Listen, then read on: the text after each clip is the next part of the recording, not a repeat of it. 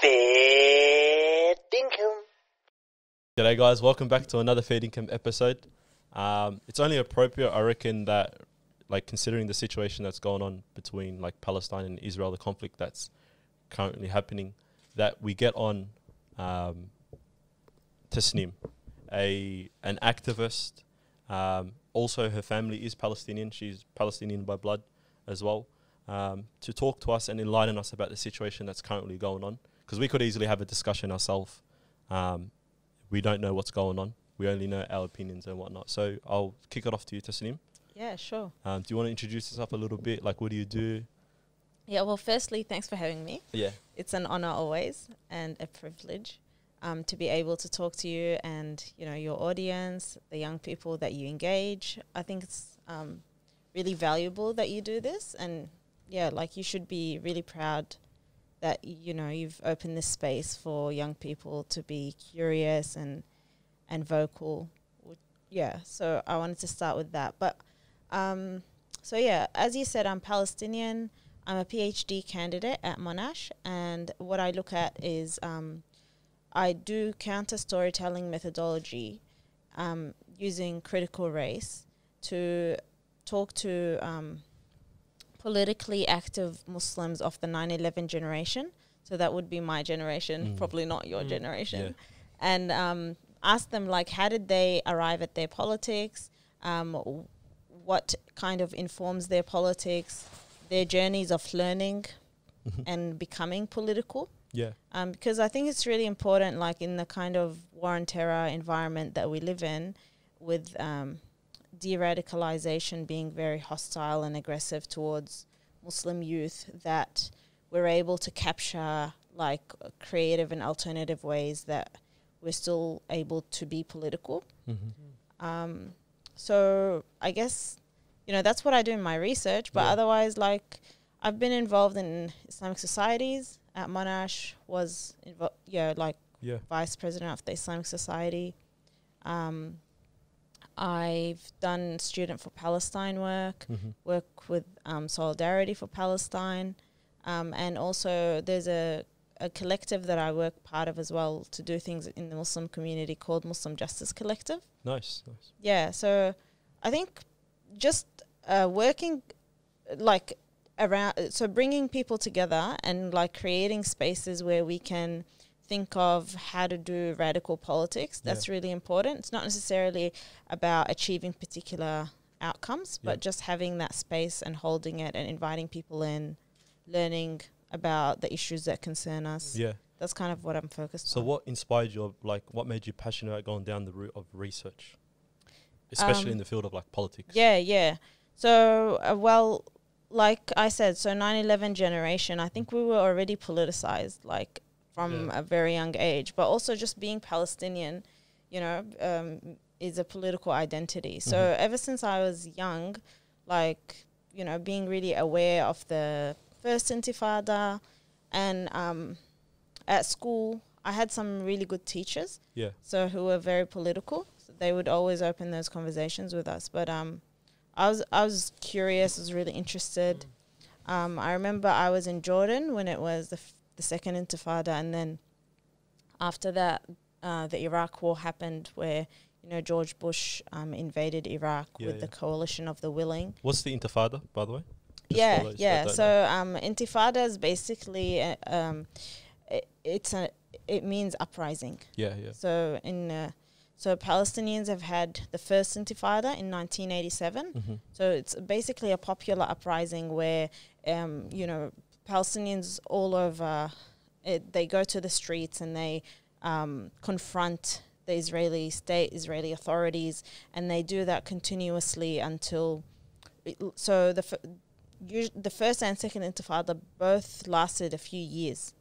So it was a few years of uprising, which is huge. Yeah. And some people are speaking about what's happening currently as a form of Intifada as well. Yeah. Nice. I know Ali's been to Palestine, and he's had some experience down there. Yeah, alhamdulillah. I'm actually very grateful that my family and I got to go. Because one of the crazy things, like, I even realized from the get-go, because we went from, like, Ashraf and I was staying in Jordan for a bit, so we went from the border Yeah. We took a bus there, and then we had to wait at least like 7 hours with my family just to Yeah. get through. And this was like, even though we do have Australian passports, you'd think, okay, it would be pretty quick, it would be a smooth transition. But I think because having like Arab names, Yeah. they wanted to just test us psychologically, see how long it'll take. So like just on that, I wanted to hear about like maybe some experiences you and your family have been through Yeah, sure. over the years. Yeah, so like I was telling you, well, before we started recording, Yeah. I haven't been to Palestine. Like I've never stepped foot in Palestine. Mm-hmm. Partly because, it's actually dangerous for those of us who've been vocal on the issue. So usually, like there's regular interrogations there. They can hold you up without conviction, without Who's they? without a charge. The The Israeli Israeli government? authorities can Yeah. hold you up without a charge. Yeah. You don't know when they'll release you. So especially like when things were a lot more tense, there's some people that they were detained for a while. So we Yeah. know that about activists. Even having a Western passport doesn't necessarily mean that your government is going to vouch for you. Yeah, for sure. That's true. Because I remember as well, like in the border, most of us from our family actually got the passes pretty early, Yeah. which maybe an hour in, but then they kept my dad's Yeah. because all of a sudden, he's got a similar name to some person in this Middle Eastern country Yeah. has sure. done this and that.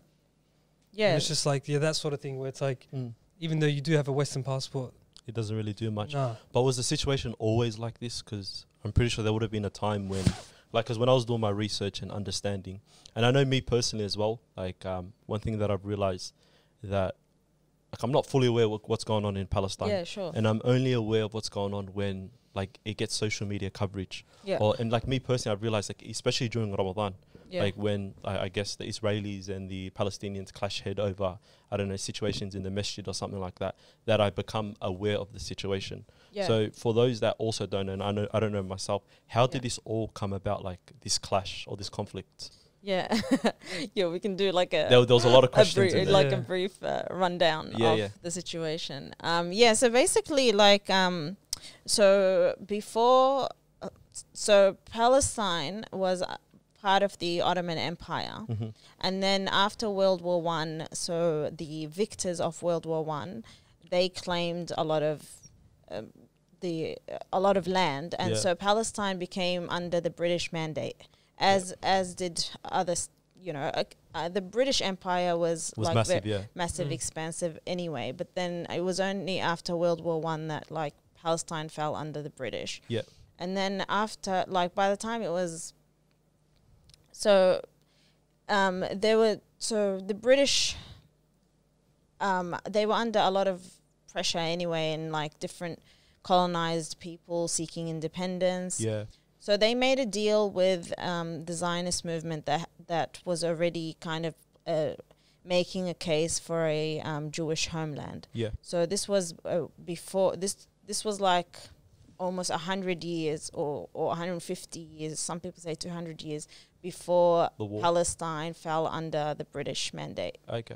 Yeah, but so then anyway, the Balfour Declaration happened, where the British signed an agreement with the Zionist movement, leaders of the Zionist movement, to hand them over Palestine. And actually, Palestine wasn't the only land that was under consideration. So there were other kind of lands that they were looking at to be able to establish that Jewish homeland. Yeah. So where were the Jews at this from point? the beginning, They just spread all over the world? Yeah, spread. Yeah. So from the beginning, the idea was a colonial one. That's the point. The idea of the Jewish homeland came from a Zionist colonial project. Yeah, for sure. Right? So, then, so in 1948, by that time, of course, we know that the Holocaust occurred. Jewish people, they were victimized. They were, it was genocidal violence inflicted upon them. Yeah. All of this. And that became the case. So the United Nations, other states around the world, the United Nations also established. The decision was made that basically the state of Israel would be established. Yeah, yeah. And the in state Palestinian land. Yeah, on Palestinian land. Yeah, And that the state of Israel would be declared like a legitimate state. Yeah, yeah. So under the United Nations. Yeah. So that's kind of where, a lot of this begins. So with the establishment of the state of Israel, there was this process of annihilation. Yeah. So trying to exterminate the Palestinian people. Yep. So that's where we saw the Nakba, the ethnic cleansing of Palestinians. So from the get, the idea wasn't for them to live together. It was more to get rid of the Palestinians so that the Jews could live there? Yeah. Okay. So that's what I mean. It was from the beginning a Zionist settler colonial project. So it's about establishing a Jewish homeland. Yeah.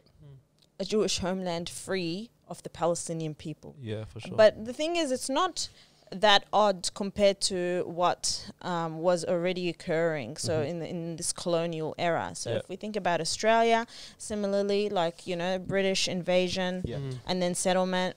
Think about South United Africa. States. South Africa, a little bit different, but also,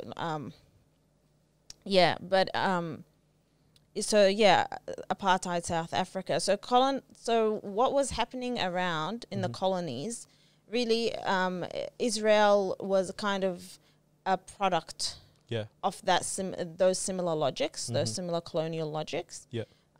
Except with this one, it's kind of a Jewish supremacist state. Compared to, let's say, Australia, which is a white supremacist 100%. state. Yeah. And where are we now in that whole situation? Because obviously, with the Jew settlement at that time, obviously that conflict has been happening over and over again. Do you know what I mean? And like I was saying, like at certain points we hear about it, and certain points we don't hear about it. Like I remember the last time that I probably heard about it, like in proper detail, was like 2014. Yeah. Like I remember during Ramadan, and there was some missiles coming through and all that kind of stuff. Yeah, 2014. And also you always see these like intifadas, I guess, these uprisings and this situation. So where are we at with the conflict? Do you know what I mean? So given like obviously when Israel was established, Palestinians, so there even before it was declared, so before 1948, even in the 1930s, when Palestinians, Muslims, Arabs, Christian Palestinians all kind of realized what's happening, that this Balfour Declaration, people were fighting the British and fighting Zionist militias. Yeah. So there was that already. So, but Arab states were starting to gain their independence from the British. So this was like an anti-colonial time, right? Yeah. So those armies, they kind of interfered in the situation in a way that meant that the Zionist project couldn't claim all of Palestinian land.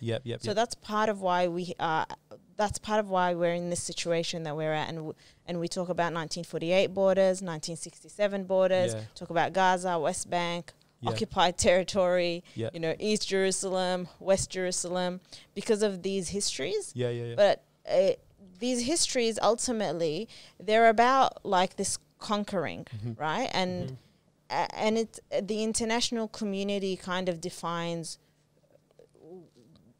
who has which right. But what Palestinians say is actually, all of historic Palestine, none of that is legitimately none of that is legitimately given up.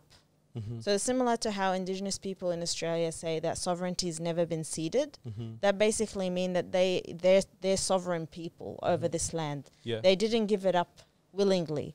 So the colonizer has no consent to claim that land. So that's basically the root of the friction. There we have Zionist settlers who want to dispossess, annihilate, and continue a project that has no room for the Palestinian. So the Palestinian is either subhuman or non-human or non-existent. And so there are different options. So some people put forward the two-state solution. Two-state solution, according to 1967 borders. Yeah. So in 48, Israel claimed some of the land, Mm-hmm. but then in 1967 they conquered The whole or like annexed yeah. other regions. Mhm. So in 67 they annexed Gaza Yeah. and Yeah. they annexed the West Bank. Mm-hmm. So those weren't under Israeli rule until then. Was that based off of the whole international dividing? You know, when the whole situation was happening, where because of the conflict and the Yeah. friction that was happening, it was so strong that they settled for like division. Like the Palestinians will live here, and the Israels would, the Jews would live in a Yeah. certain state. Yeah, so that was 1948. Okay, yeah, But then after that, Yeah. Israel broke even the internationally recognized borders. yeah, So there were internationally recognized borders that, but in 1967, Israel annexed land that wasn't internationally recognized. yeah, So Gaza was under the management of Egypt, actually, yeah, and the West Bank was under the management of Jordan. yeah, In 1967, that's when Israel claimed both those lands. yeah, yeah, So the two-state solution is kind of a lot of us consider it a weak one, yeah. but it basically talks about Israel withdrawing its occupation of Gaza and West Bank and Mhm. allowing full. So that would be the Palestinian state. Yeah, yeah, yeah. But they haven't stuck to that though, because I've seen photos of like the whole state of like Palestine slowly, like after the dividing or after the division, slowly Israel's like combated and taken over more of land that wasn't belonging to them from the get go. Yeah, so there's always like land theft, land grabs, but also the building of settlements. Yeah. And why we call them illegal settlements Mhm. goes back to that history of the borders. So illegal according to international law, that Yeah. these settlements are illegal. So what happens is basically settlers decide to claim that land and they Mhm. build a settlement there, like a whole entire neighborhood Yeah. there. That's considered illegal Mm-hmm. internationally. Yeah, internationally, yeah. So But why? Yeah, go. I was gonna say since they're illegal settlements, what's I don't get what the point of the United Nations is. So that's why I'm a bit confused. Like, can't they like do something about these illegal settlements? Yeah, so again, like this history is really interesting because what the United Nations did is it recognized certain rights Mm-hmm. because it was an anti-colonial time. Mm-hmm. So, there was a pan-Arabism at the time and Mhm. pan-Islamism, Yeah. right? So so they couldn't just claim that land the way that, for example, Australia was claimed. Yep. Right? When Australia was claimed, that was a time when that was okay. Yeah. But when Palestine, became a colony, Yep. that was post-Holocaust. Yep. That was a moment where the world was saying never again, Mhm. right? So to kind of, so the United Nations became like the new facade, like Yeah. the new kind of with like civilizational Yeah. face in a way, Yeah. where the West said that we don't do these colonial aggressions anymore, and we are a liberal democratic West. Yeah. So that's kind of where the United Nations comes in. So the United Nations recognizes the right of return for Palestinians. Mm-hmm. It also recognizes the right of any oppressed group to self-defense, Mhm. any occupied people to self-defense. So that's part of why people still do refer to United Nations resolutions. But are they really effective though? It's important that those rights are upheld. Yep. But of course, like we talk about Israeli impunity Mhm. and like the way that Israel gets away with these crimes is because, the United Nations recognizes the Israeli state. So we can't turn to a body like the United Nations to dismantle a Yeah. settler colony. Yeah, but I mean almost like from the illegal settlement point of perspective. Yeah. Like the land has already been divided, yet the Israelis go into a Palestinian land. Like I saw one video on social media the other day of this guy from New York. It was like a New York Jew who went back to it's called Palestine, and he was taking another lady's home. Do you know what I mean? And she goes to him, "Why are you taking my home? This is my home." Do you know what I mean? Yeah, and I it was saw probably you saw that Yeah, video, it went viral. Yeah. And I was confused about that situation. How easily they could just go in someone else's house or land and then just say, "I have to take it from you." Why? Because someone else is going to take it from you. Yeah, Do you know what I mean? for sure. So where does the United Nations So this is mean- related to, like what we mean by this, like impunity. But if you think about it, I mean, the KKK in the US, this was also part of their history. Like, the Jim Crow era was ruthless. It was brutal. Mm-hmm. And it's similar kind of thing. Even till today, if you look at the way, white supremacist terror occurs in the United States, you see similar forms of entitlement. Yep. And that's what we saw with that settler, like the Jewish Zionist settler in Palestine. Yeah. He's acting from a place of entitlement that I'm going to take your home because I can, and also because you don't exist. Like, so it's a similar kind of thing. Like it has this kind of like what we call a death drive. Yeah. A death drive. Yeah. But I think when you think about it, like the United Nations, it has no teeth, and it also in a way it enables this to go on because so the United Nations condemns it, and then the world turns its back. So in a way, the condemnation kind of suppresses the anger and suppresses the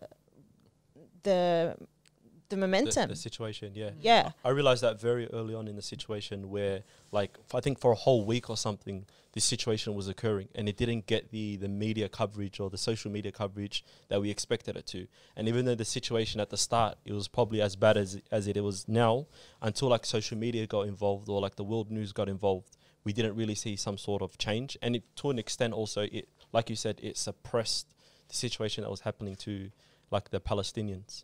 Yeah, so we saw that the media coverage started when Hamas launched the rockets into the Israeli areas. So that's how it is as well. Like obviously there are a lot of actors complicit. There's a political class, but also the media. We talk about like educational institutions as well that uphold Zionist narratives, and that's a big part of this as well. So, Zionism as an ideology, for Palestinians, we see it as a colonial ideology, a racist ideology.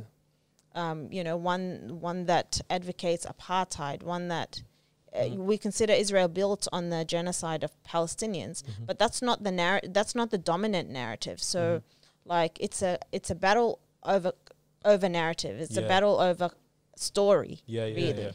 So could you just give it like a brief explanation of Hamas? Because to be honest, myself, even I hear it a lot, but then I can't really explain to somebody else. Yeah, sure. Is. And also other parties that are involved.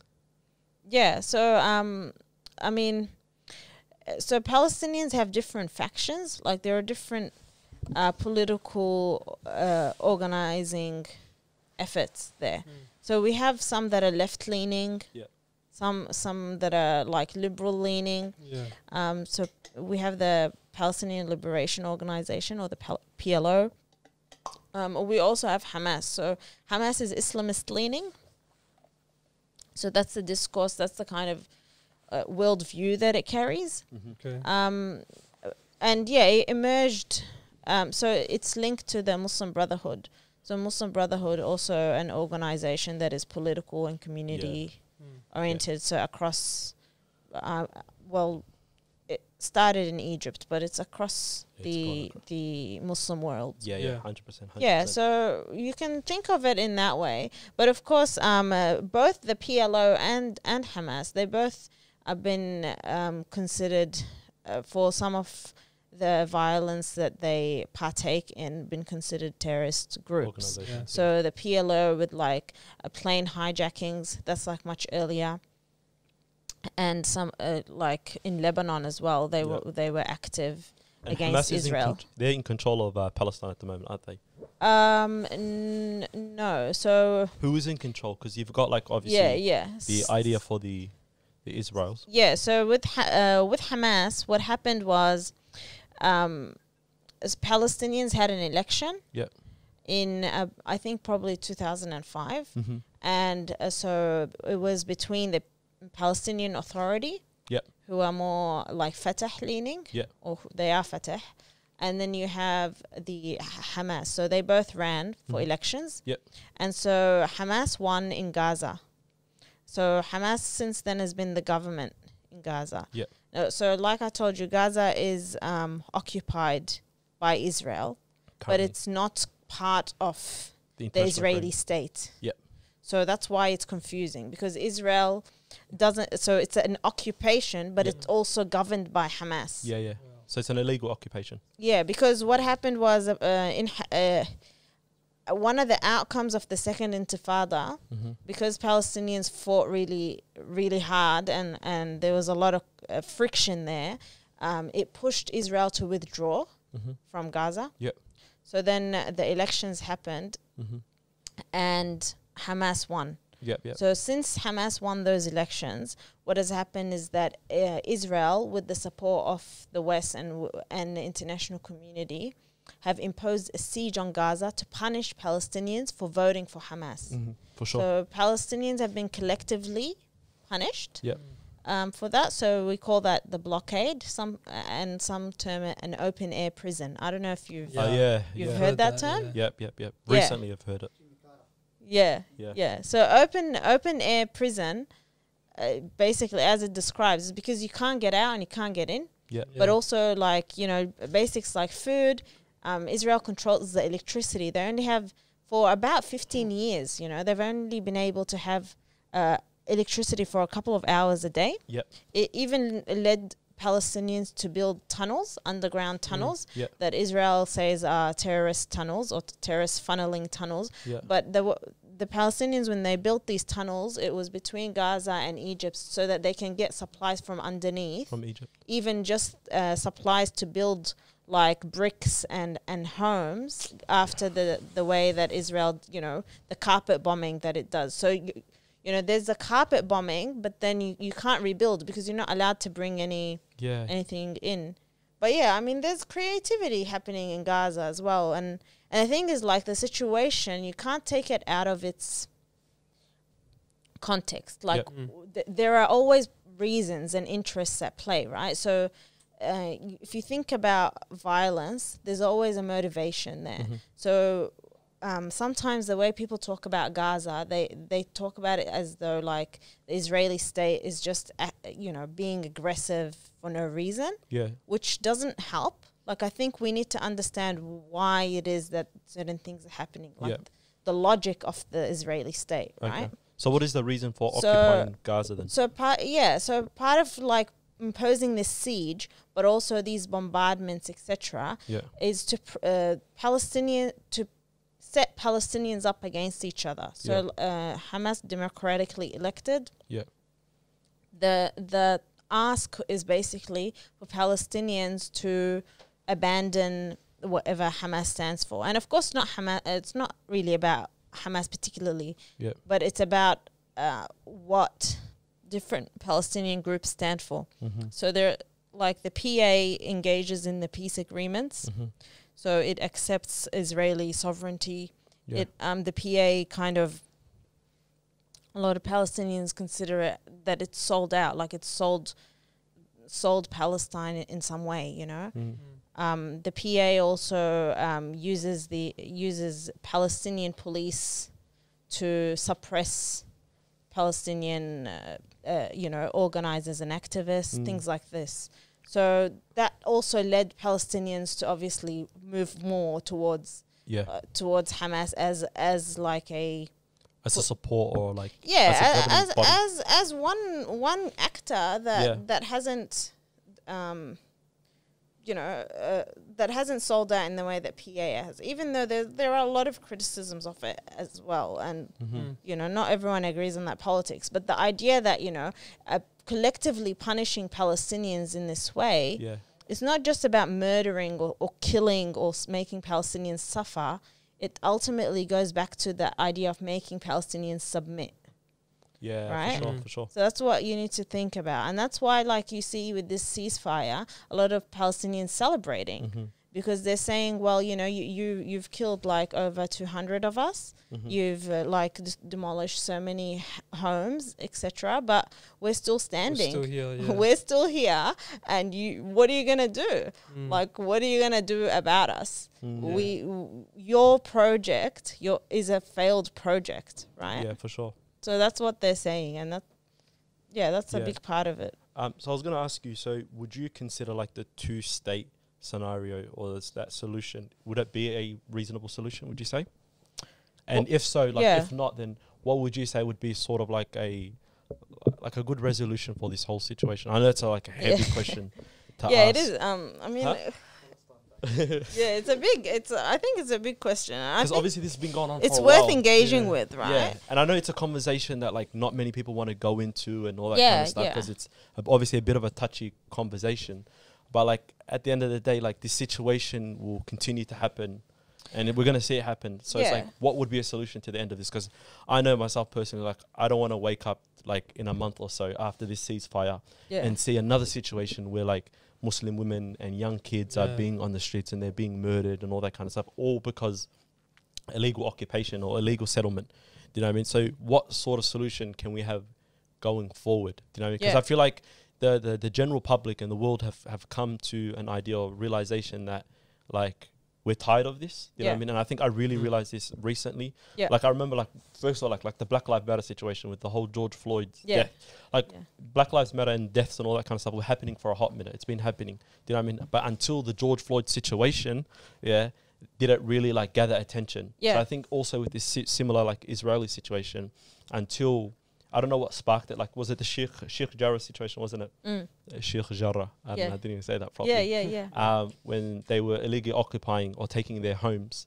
So it's like, what is the solution going forward? I know I went on a bit of a rant. Like, I don't want to see this happening again. I know people don't want to see this happening again either. But I think we should be a bit careful as well about this, like, need to act within a certain amount of time. Because I think, like, if you look at any colonial power, it took many, many years for the colonized to be able to arrive at like freedom or even independence. Like if you look at India, if you look at Algeria, like colonial struggles, I mean, it hasn't been 100 years in Palestine. I know it's long, and like obviously for me as a Palestinian, it's heart-wrenching. Yeah, for sure. But if you look at it within that history, like even Australia is 200 years and Indigenous people are still resisting, you know, fighting for sovereignty and governance. So basic rights. Yeah, well, not just rights, but actual like liberation. Yeah, for like, sure. For like to be able to have self-determination and govern their own lives, not have to live under like a white supremacist colonial infrastructure. So I think this similar thing, like in Palestine, how are you going to have a two-state solution when the Israeli state doesn't abide by any, norms, by any expectations, by any morality. So there's like a really important saying, which is like, you can't appeal to the morality of your oppressor. I'll find it for you later, but like that's the idea, right? So as long as you keep trying to appeal to the morality of, a group that doesn't see your humanity, then you're not really going to get very far. No, 100%. And similar with the George Floyd, I think, Black Lives Matter like builds on a long legacy of black radicalism, black struggle, like Malcolm X, of course, and before him, many others, like the slave riots and for sure, and all of that. But similarly, like what we saw the George Floyd situation is people saying we're going to take matters into our own hands because there's no justice coming from the state. So that, there was the, of course, like President Obama, and that didn't lead to any progress on racial justice. They didn't. Right? So people saw that, and I think that radicalized many people towards like I said, taking matters into their own hands. So a more revolutionary moment. We see that in Palestine. We see that in the US, even in Australia. If you went to like the Indigenous Day protests, just even like 7 years ago, there used to be maybe 1,000, 2,000 people, mostly Indigenous. That's it. Now it's an event. It's massive. It's huge. Like it shuts down the whole city. Like I remember at one of the Invasion Day protest was the first time that our invasion day, like the group, all of us, it was the first time that we actually walked through the Australia Day parade. Yeah. Because we had that kind of number. So the Australia Day parade used to happen at the same time. But now, of course, like like I think those little wins are really important. Like the Victorian government can't even do that anymore because everyone is out there.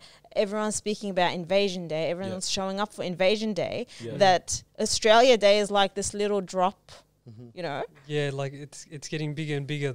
More people can, like, because of the consistency of like just raising awareness. Yeah. That's why I wanted to ask about like what, because you said taking like things in, like taking action in your own way as well. And obviously us living in Australia, we want to do something about it. Yeah. Whereas you can start with the social media influence by like just sharing like on your stories or whatever, showing other people. But what else do you think we can do? Is it boycotting, you know, certain companies, or what else would you think we can do from Australia? Boycotting one is an interesting one. Yeah, it is. Because I also realized that it became a topic of like debate as well. Like is its effectiveness. Same with like protests as well. Like, is it really effective? Does it really do much for the Palestinian people or the Palestinian cause? Sorry, that's a question. Yeah, I think like obviously there's no one answer or one way, but I think the answer is in struggle, like in a continued ongoing struggle that is anti-colonial. So what that would look like, of course, that evolves, it transforms according to different locations, times, places.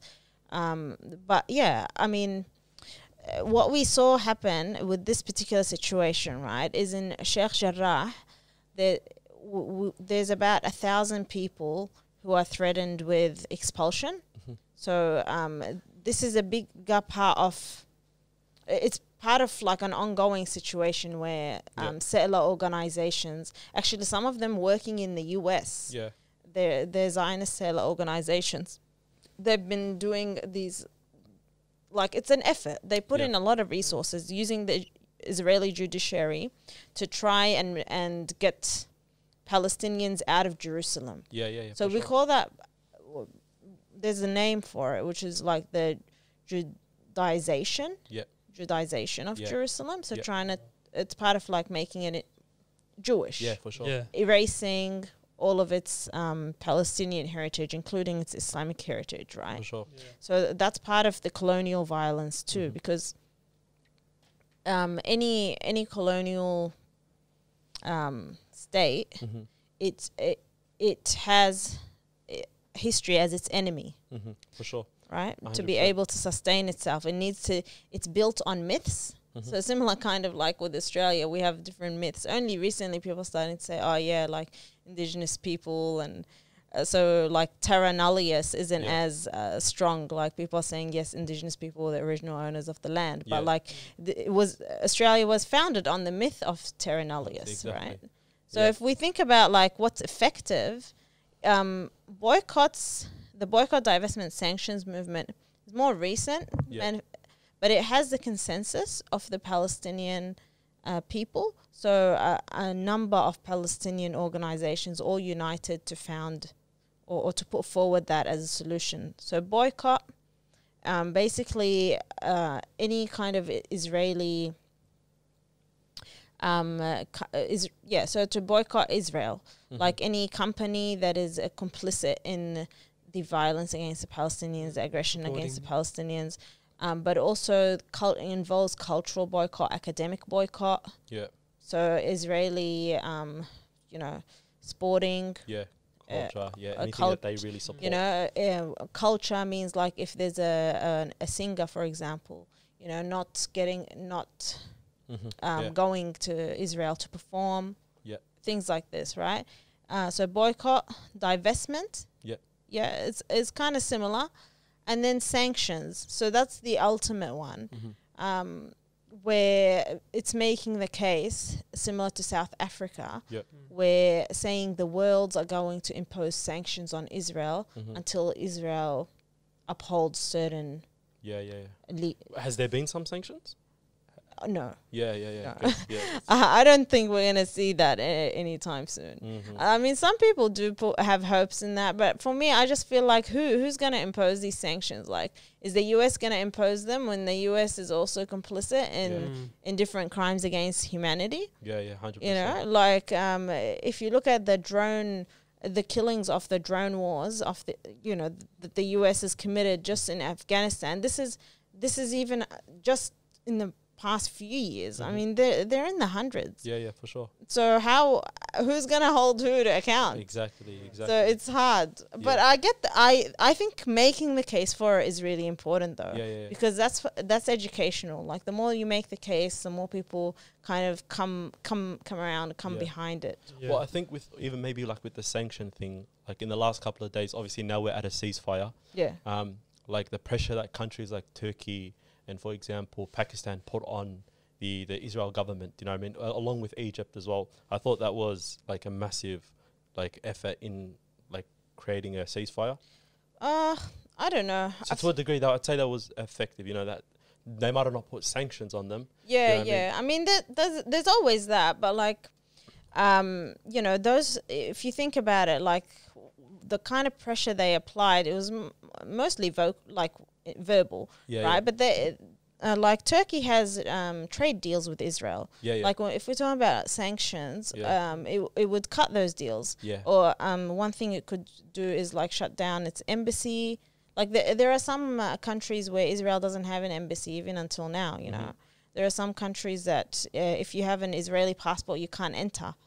So that goes back to that history I told you of like pan-Arabism, pan-Islamism, where you know there was more like gathering around this idea that we're not going to recognize Israeli sovereignty. But now we're living in a time of normalization. So one state after the other in the region is recognizing Israel, and the worst of it we saw with the UAE. Like I'm sure you guys saw the UAE recognize, now there's flights between them. As in deals between UAE and the Israelites? And that only happened last year. Okay, yeah. Well, I think it was last year. Yeah. UAE's been making deals with everyone. That's one thing for sure. I know.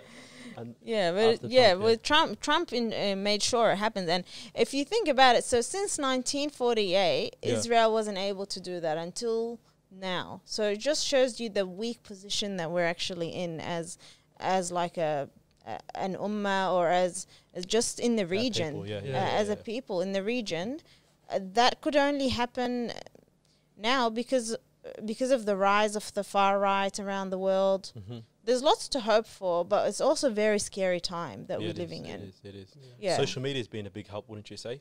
Like as in like the pressure that social media has created on like a global scale. Yeah, definitely. Like a lot more people are aware of it. So we're seeing that lead to, but also kind of like solidarity, grassroots solidarity amongst black and brown people, for example, in the US, but also in the UK with Corbyn. You know how Palestine was a big part of his campaign. So we haven't really seen that here in Australia, where Palestine is central to party politics. But in the US, for example, you have Ilhan Omar, you have Rashida Tlaib, who's Palestinian, you have like AOC and the rest of the squad, but also like Bernie Sanders. They're really putting forward Palestine. And so social media, but also that, they interact with each other to shift the narrative on Palestine. The narrative, Yeah. Talk about the what's it called? The fact that colonial states are the ones backing the whole generation of an Israeli state. And I read somewhere that somebody goes, but I read somewhere it goes, the fact that they're complicit with the situation, it reveals their guilt for their past, because then they'll have to be held accountable for what they did in the past themselves. So for example, America, they can't really go against a state like that who they know is committing an apartheid, like a regime, So they, for example, they can't come in and go, oh, what you're doing here is wrong, but look at the Native Americans. And then same thing with Australia. That's why those type of countries are on that side of the fence. So you see it develop on that a little bit? Yeah. So that, I mean, if you see like Australia and Israel, they always say that they have a close affinity, a friendship, like and a shared culture. So a lot of us say, like that shared culture is, racism. That shared culture is like a supremacist ideology. But that's not what they're referring to, of course. They're referring to like Western civilizational, like kind of creating that hierarchy between who's superior and who's inferior. Right? But a state, so the ones you've mentioned, Australia, Canada, New Zealand, the US, and others, they're what we call settler colonial states. So we have here settlers whose presence has it exists with the goal of annihilating the indigenous people of that land. So even though settler colonies are at different stages, so the massacres that you're seeing in Palestine, that's because Palestine is a newer in its history, younger settler colony, whereas Australia is a much more advanced settler colony. So the genocide here is still ongoing, right? So if you look at black deaths in custody here, there was about over 400 deaths in custody in the past 30 years. So since the Royal Commission into deaths in custody, where the Australian government committed to no more deaths in custody, there were a lot of recommendations that were done, a lot of effort actually from Indigenous people as well as many experts and scholars to kind of prevent any more deaths in custody. But since then, so this year is 30 years since that Royal Commission, there's been over 400 deaths in custody, right? So these are people who, these deaths are preventative. Yeah, for sure. If the state wanted to prevent them. But they're the major way that Indigenous people today are being annihilated. Yeah, 100%. So, 100%. Just going back to quickly the Sheikh Jarrah thing. Yeah. One thing I didn't understand with the whole situation was, why did this conflict or that situation specifically, because it constantly happens without us knowing, Yeah. So why did this blow out of proportion compared to the other illegal settlements? So there's a few different things. So in Jerusalem particularly, this expulsion in Sheikh Jarrah, it's a neighborhood. So it's different to land theft. Of course, land theft should cause a lot of outcry and all of that. But there's something different about Jerusalem and the old city where, there's been generations living there. And then to remove them from their homes in this kind of very sinister way, displace them, what we call population transfer, and then replace them with settlers. I think that really, it's very striking. It's struck with a lot of people. Yeah, 100%. But also in Palestine, you have to think about COVID. So there's an apartheid, a vaccine apartheid. So basically almost 60% of Israelis have been vaccinated, that their lives back to normal. And the only Palestinians that have really been vaccinated are those who work in Israeli areas, so that Israelis aren't infected. But no vaccines entered into Gaza. Wow. Right? Hospital supplies aren't allowed into Gaza, because of the blockade. If you think about, even the West Bank, Palestinians are denied even to that level of, this is what we're talking about, that level of hostile, aggressive subjugation. You can't do that to a people. You can't. And then expect that they're just they're going to do nothing. Yeah. They're going to just, take it. Yeah, 100%. And on top of that, I remember having a conversation about this prior to all of it happening. And there was this one tweet that Suhail sent in the group chat we were speaking about, which was in terms of the aid that goes into, Palestine to help the Palestinian people. Yeah. And apparently 72% of that aid doesn't really reach them at all. Yeah. You know what I mean? And the effect of the situation becomes twice over in terms of they're already suffering from oppression within and they don't have it. And on top of that, Israel's benefiting from the aid that should have been theirs. Yeah. Do you know what I mean? So I was going to lead into another question there. So what can we do to benefit the people in Palestine? Do you know what I mean? Like, can we donate to them? And I know also, like, recently there was a situation where, like, for example, on social media, people were sharing around that donation. I don't know if you boys seen and stuff. Like, there was this donation that was being sent around. It's like, if you were to share this on your story, like 1 cent would go to like Islamic relief or Palestinian relief over in Palestine. I think later on what happened was it was a scam.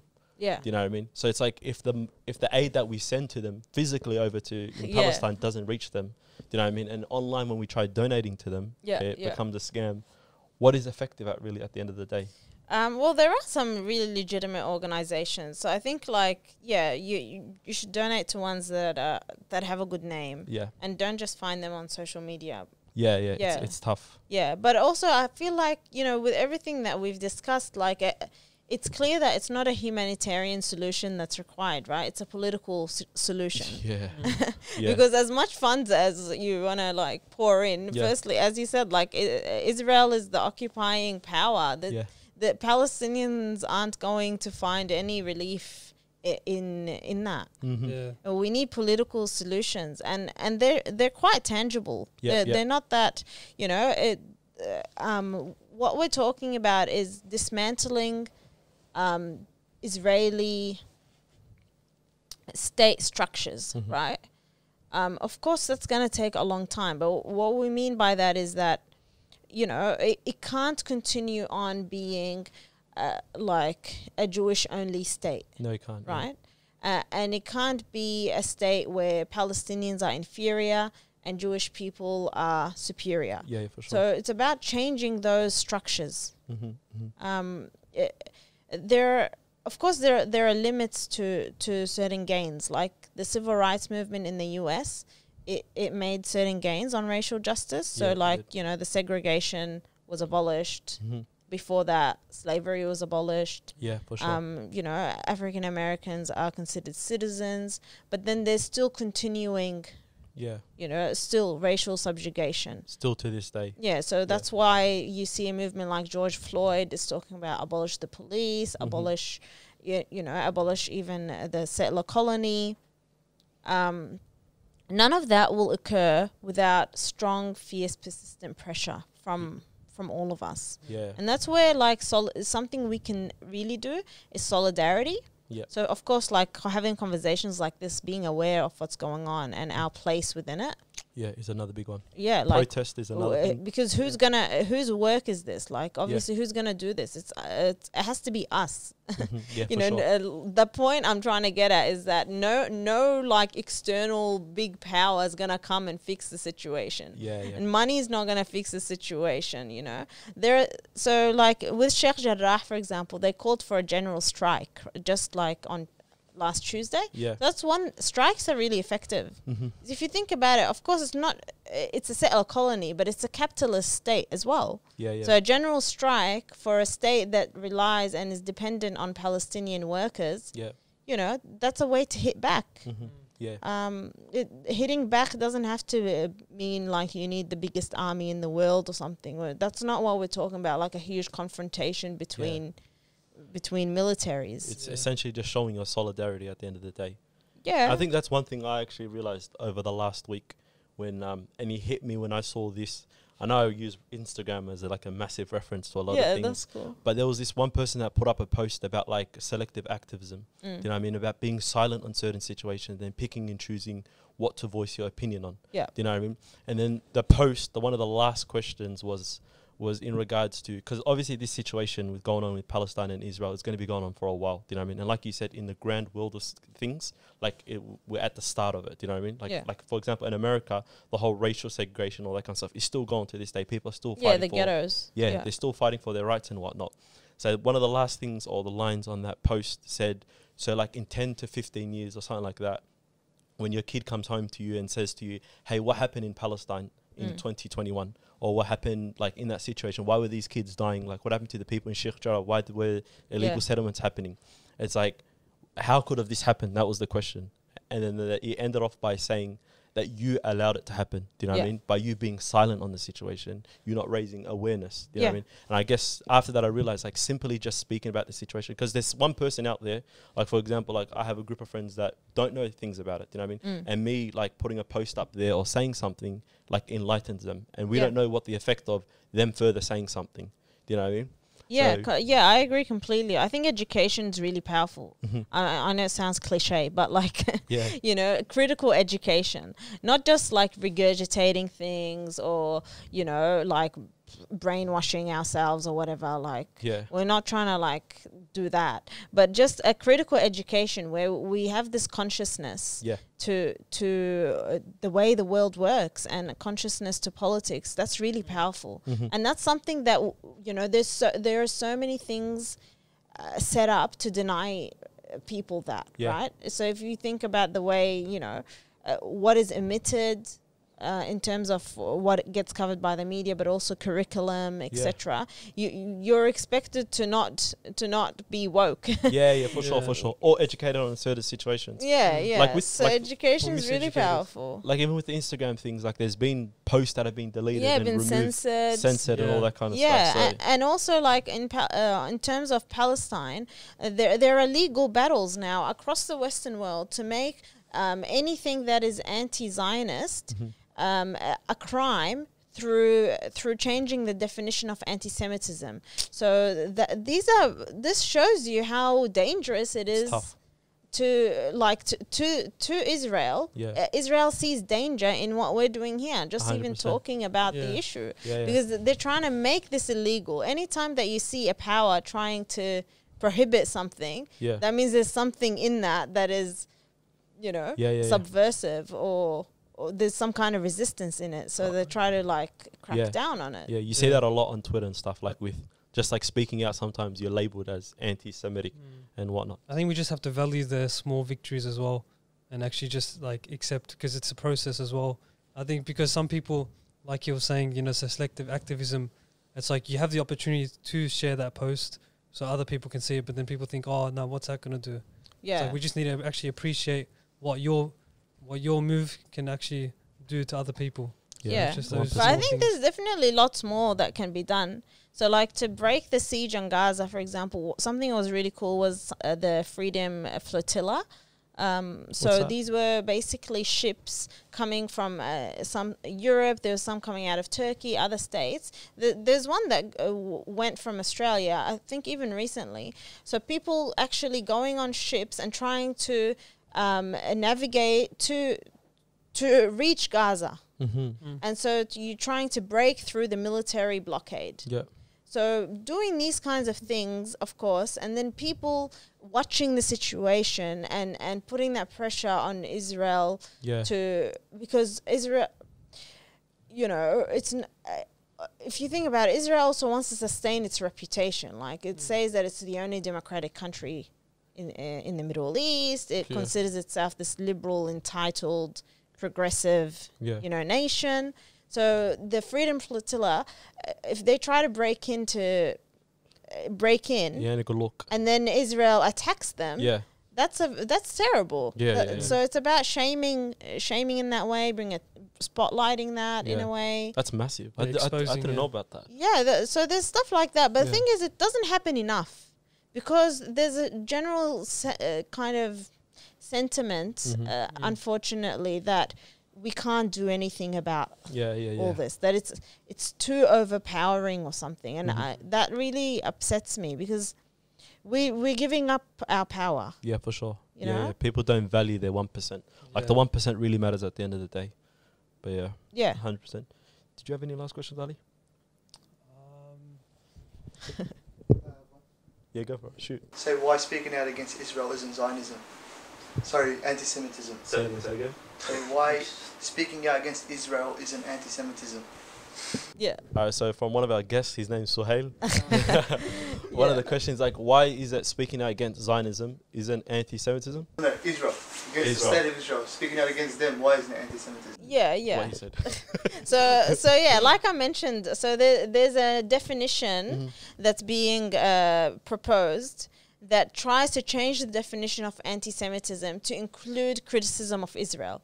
So, of course, a lot of people around the world trying to fight that say that, like, that's outrageous. Like, how can criticism of a state be a form of racism? Yeah. So it's about like that, yeah, like, you know, doing both things. So saying what is Zionism and defining it as a colonial ideology. That's what we're opposed to, and also defining anti-Semitism and being clear on what is anti-Semitism and affirming our commitment to you know, like, I think definitely Holocaust denial is a form of anti-Semitism, and that's for sure. That's very prevalent. You know? 100%. So it's a battle, And it's very touchy as well, because like even on like even in America, like Ilhan Omar, when you mentioned it the other day, when she was speaking out against Israel or whatever, she got cancelled to a degree because of her statements against Israel. It's like, what can you say and what can't you say? You know, on a global scale. For sure. But yeah, any other last questions? No, I just like there's actually just a lot to take in, because there can be days as well, like when you're looking on social media, looking at what's happening in Palestine, because like you consume so much on social media, you obviously become empathetic when you see it, but then once you see something else, you kind of forget. So that's why I feel like it's kind of taking action in that moment, like, you know, you get the opportunity to donate, okay, do it then. That can kind of make that 1% and make that change. But I think that's why it's important to be organized, to be part of a collective, not just, you know, because that's part of like the, you know, one way to repress is to make us these individualized, atomized consumers who feel like, you know, just you and your little sphere. I mean, like if we're living that way, that's a colonial way of being, right? And we won't get anywhere. You won't get anywhere that way. So it's about like breaking away from those modes and trying to inhabit other modes of how to be, how to connect with each other. That's part of the fight as well. 100%. Yeah. Well, thank you, Tasnim, for coming on to a Fair Dinkum episode. We really appreciate it. Thanks for having me. And honestly, like, the best part of all of this is, just like you said before on the podcast, it's raising that awareness and having that conversation. You know what I mean? And I think that's what, like, people might ask, like, why did you do this episode? Do you know what I mean? And the why behind it is like giving awareness to the situations that's going on. Do you know what I mean? If we can have the conversation, then anyone can really have the conversation. Yeah, absolutely. So thanks for enlightening us. Is there anywhere people can find you if they want to reach out, say a question? I know sure. You're on Twitter. You're pretty big on Twitter. Yeah, you can find me on Twitter. You can put my handle in. Beautiful. We'll put it in the description, inshallah. Yeah, cool. You can come to the protests. Oh, yeah, 100%. You'll see me there. There's one happening tomorrow. When this episode comes out, it would have happened 2 days ago. Yeah, that's right. Yeah. So too easy. Thank you very much, guys. Make sure you guys like, share, and subscribe. Share it around. And yeah, peace.